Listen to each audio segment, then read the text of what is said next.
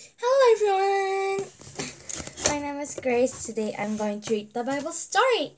The Bible title is Moses 2. Let's read.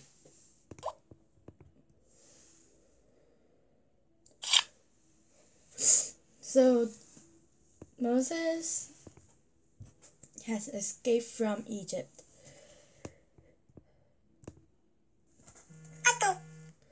So one day Moses led the flock to the far side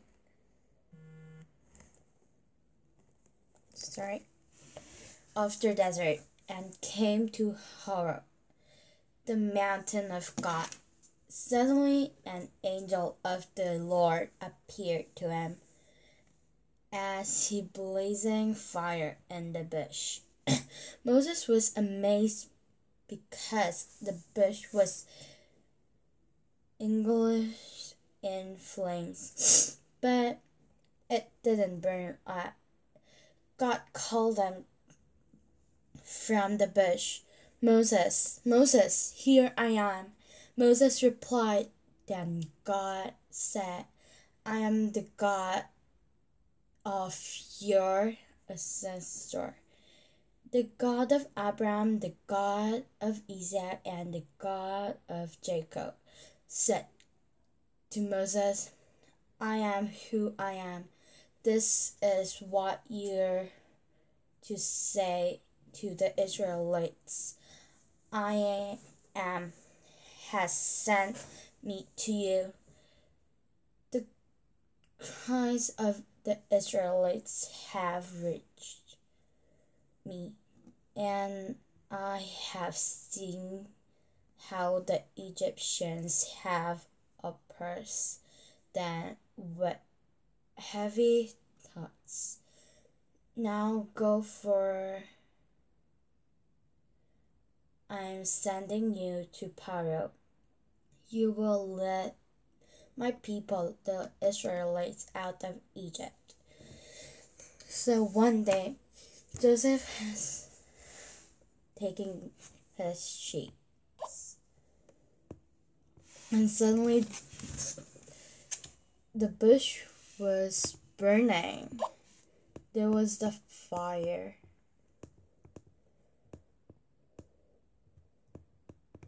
But the bush didn't burn.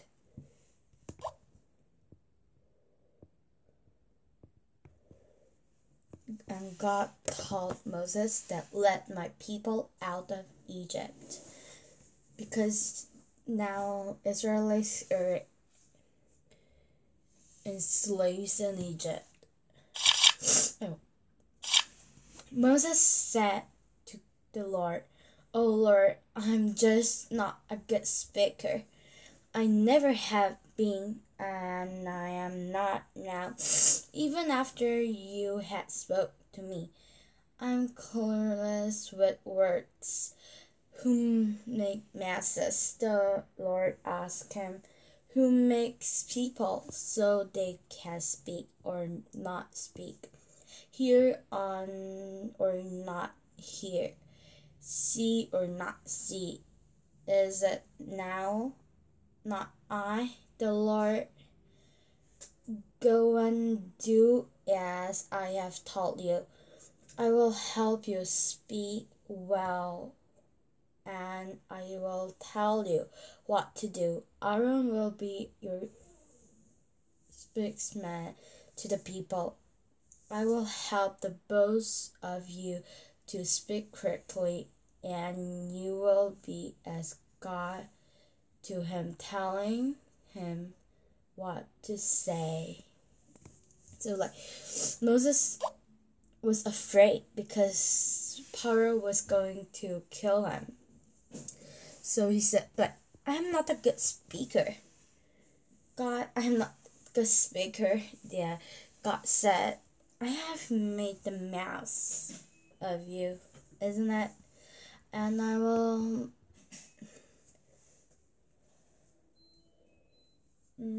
let Aaron go yet, because Aaron is a good speaker." The Lord said to Moses, Go to Pharaoh and make your teammates, and I have made them, and his official so I can continue to display my power by performing miracles, singing among them.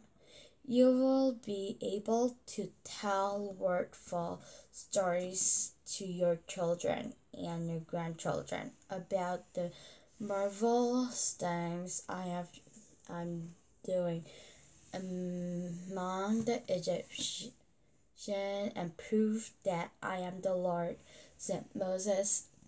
And Aaron went to Pharaoh and did just as the Lord commanded. They said to Pharaoh, "The Lord, the God of the Hebrew, has sent me to say to you, let my people go, so that they may worship me in the desert." But Pharaoh's heart was hard, and he would not let the Israelites go, just as the Lord has said, sought Moses. So Moses said, "Let my people go, that they have to worship God, the Lord, one true God." Aaron has gone together. But Pharaoh said, "No, never." The Lord said to Moses, "I will send just one more distance on Pharaoh and the land of Egypt.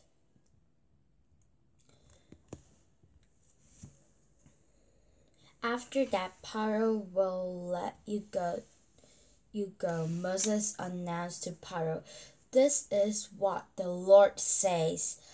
Among mighty I will pass through Egypt. All the firstborn son will die in every family in Egypt, from the oldest son of Pharaoh, who sits on the throne, to the oldest son of his lowest slave. Even the firstborn of the animal will die. And mighty the Lord kill all the firstborn sons in the land of Egypt, from the firstborn son of Pharaoh, who sat on the throne, to the firstborn son of the captive in the dungeon. Even the firstborn of the livestock were killed." Pharaoh said to Moses and Aaron during the night, "Leave us," he cried. "Go away, all of you. Go and serve the Lord as you have requested. Take your flocks and herds and be gone. Go, but give me blessing as you live." So before killing the firstborn son, there was many bad things happen in Egypt, but Pharaoh didn't listen, so the firstborn son has died. Israelites had to live for 430 years. The Lord judged them by the pillar of cloud during the day and the pillar of fire at the night. That way they could travel, whatever it was, day or night. The Lord did not remove the pillar of clouds of pillar of fire and their sight. When the king of Egypt told the people had failed, Pharaoh and his officials changed their minds about them and said, "What have you done? We will have left the Israelites go and have lost their service." So he had to made ready to take his army with him. So God led the Israelites with the cloud pillar in the day and the fire pillar in the night.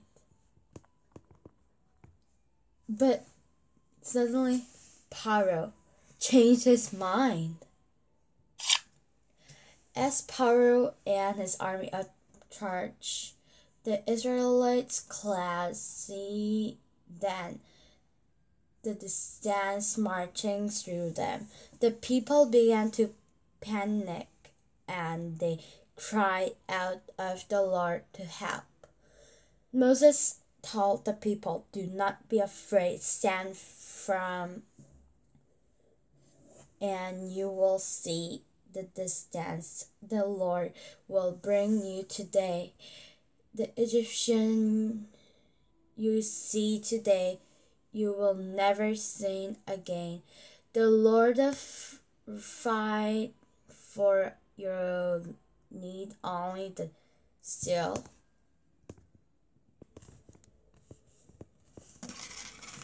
Then the Lord said to Moses, "Raise your staff and stretch out your hand over the sea to divide the waters so that the Israelites can go through the sea on the ground, dry ground." Then Moses stretched out his hand over the sea, and all night the Lord drew the sea back with a strong east wind and turned into the dry land. The water divided. The Egyptian was coming, and God said to raise his staff, and the sea divided.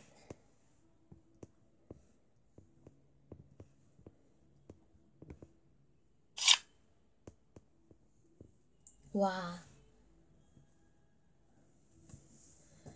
When the angel of God who had been leading the Israelites moved to the position behind them, and all the pillars of cloud also moved around behind them, the cloud settled between the Israelites and Egyptian camps, and night came, the pillar of cloud turned into a pillar of fire, lighting the Israelites' camp, but the cloud became darkness of the Egyptian. They could find the Israelites all night long. The Israelites went through the sea on the dry ground with a wall of water on their right and on their left. The Israelites pushed them, and all Pharaoh's horses and chariots and horsemen fell them into the sea. Moses stretched out his hand over the sea, and at daybreak, the sea went back into place. The Egyptians were feeling torn it, and the Lord spat with them into the sea. The water flowed back to and covered chariots and horses. The entire army of Pharaoh that had followed the Israelites into the sea. Not one served it. So they have walked in the dry land.